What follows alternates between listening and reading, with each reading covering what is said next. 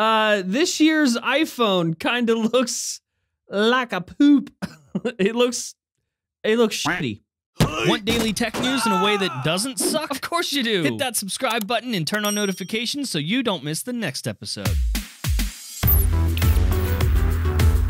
Yo, what's going on, guys? Welcome back to Front Page Tech, of course, the show that gives you all latest tech news from one geek, that is me, to another, that is you. Happy freaking Friday. I know you're like, John, why are you holding a Red Bull? Are they a sponsor? The answer to that is no, they aren't. But listen, wouldn't it be great if they were? Red Bull, if you're listening, this is delicious. It tastes like bad decisions, sweetness, and heart palpitations, but it would taste better if it tasted like money. Because you pay me, because I just want you to sponsor the show, really. I don't think that's too much to ask. Okay, a few things to talk about in today's episode. Story numero uno. Oh, how about a good old conspiracy theory?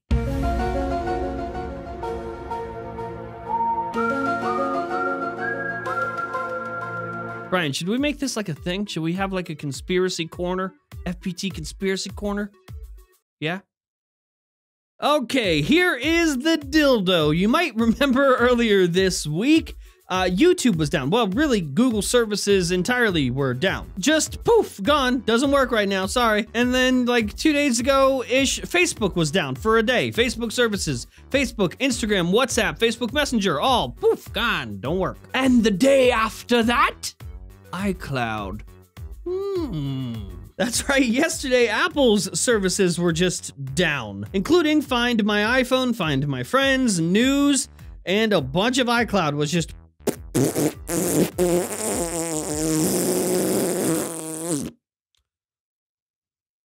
Okay, of course now everything's fine, iCloud is back up, all the other services are up, everything's in working order, and all three of them have their own reasons to be down. But, what if it wasn't three separate reasons? What if it's all tied together? What if Mark Zuckerberg was working with the global elite alongside the lizard people to make all the services go away? All of them, Google, Facebook, and Apple. Tim Cook isn't even real? He shut it all down so they could inject some sort of code that controls our emotions. And what if? Nah, nothing. I made all this up. I mean, the services were actually down. Yes, that's true. That's real news. But it's not tied together. Mark Zuckerberg is not like, I'm a monster. But for real though, all three in the same week? Kinda weird. Kinda weird, just saying. Just saying, it's kinda weird. Maybe we should ask some questions. I'm only kidding. Kinda.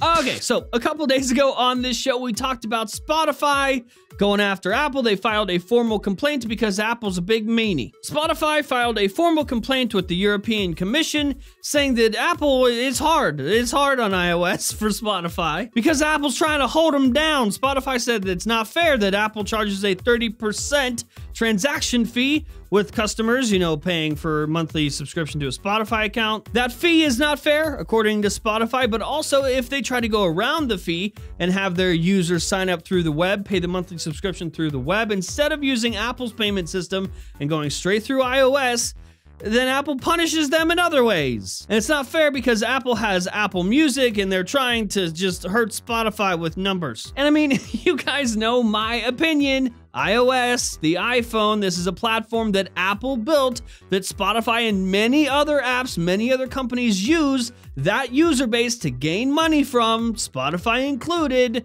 Yes, you use that platform for your business. Yeah.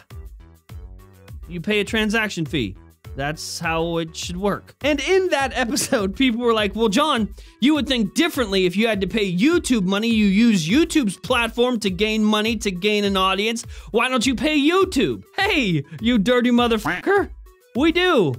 YouTube takes not 30%, 45% of what we make here. And I'm not bitching about it, that's fair. And yesterday, in a very rare move, Apple actually put out a press release responding to the claims of Spotify. And listen, It's brutal. The basis of this press release is that Apple doesn't make money from a lot of the apps on the App Store. The free apps that users download, those are free. Apple doesn't make any money from those. And Spotify could do the same. And for instance, they do the same thing. Like, if you're just using Spotify's free plan and that's it, and you're just listening to ads through the Spotify app, Apple doesn't make any money off of that. That's considered free. But then when you sign up through a Spotify subscription, you do it through your iPhone, Spotify thinks that should also be free, and that 30% transaction fee shouldn't exist because that's too hard. That's making it too hard. That's unfair. And in the press release, Apple went ahead and said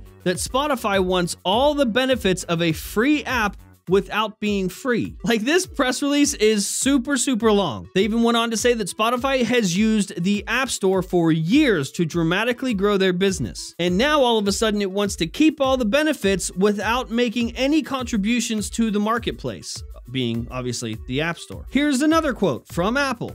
Apple connects Spotify to our users. We provide the platform by which users download and update their app. We share critical software development tools to support Spotify's app building, and we build a secure payment system, which allows users to have faith in in-app transactions. Spotify is asking to keep all of those benefits while also retaining 100% of the revenue. And then towards the bottom, Apple made like a completely unnecessary jab at Spotify, saying that they are suing songwriters. Spotify is suing songwriters, and if you like dig deep into that, that's not even necessarily true. So yeah, we'll link that press release down in the description below. Like I said, it's pretty brutal. It's pretty nasty stuff. If you want to read all of that, I don't agree with like that final point. Like, they were just taking jabs at Spotify because Spotify took jabs at Apple. And like, that's lame. Apple, come on, Apple. Listen, this is all about Spotify not being able to be a big boy business and pull up their freaking britches and pay this transaction fee because this is just business. This is how it works.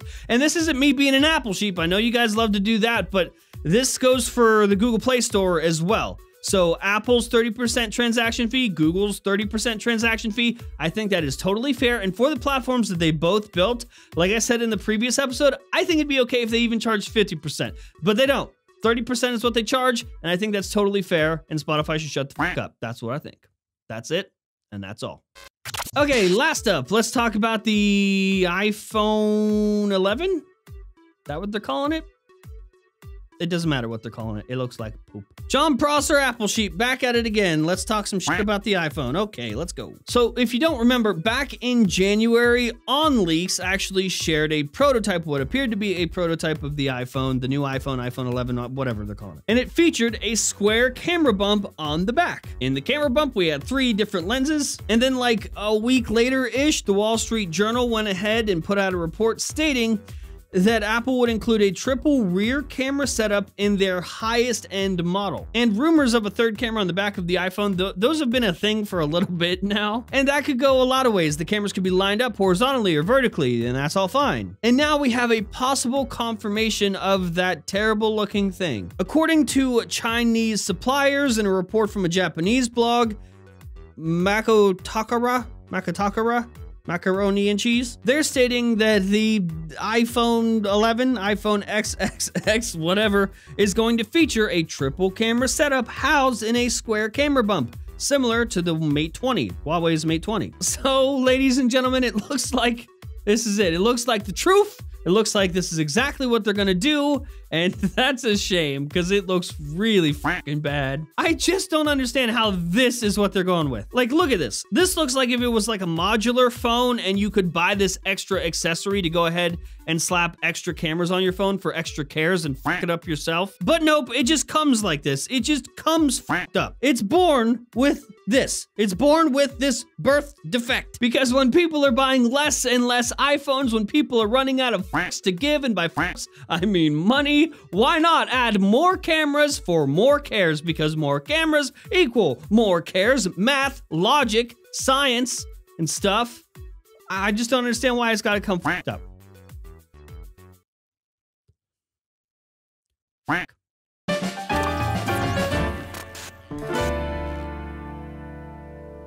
Hey, it's 2019. If your brand or business doesn't have an online presence, What's wrong with you? You have no excuses, especially when building a website with Bookmark takes less time than it took you to watch this episode. Seriously, you probably could have built like 3 websites while you watched this. With the most intuitive website builder I have ever seen ever, Bookmark can have a professional e-commerce ready website built for you in less than 2 minutes using Ada, your artificial intelligence design assistant, all without you having to know even a single line of code. Ada can create optimized websites for over 750 business types in one click. With their own e-learning courses, website analytics, community forums, and powerful entrepreneur tools at your disposal, Bookmark has assembled a wealth of knowledge for you to use to grow your business and take it to the next level. So if you're finally ready to work smart and not hard, click the link down in the description below. And of course, a huge thanks to Bookmark for supporting this show.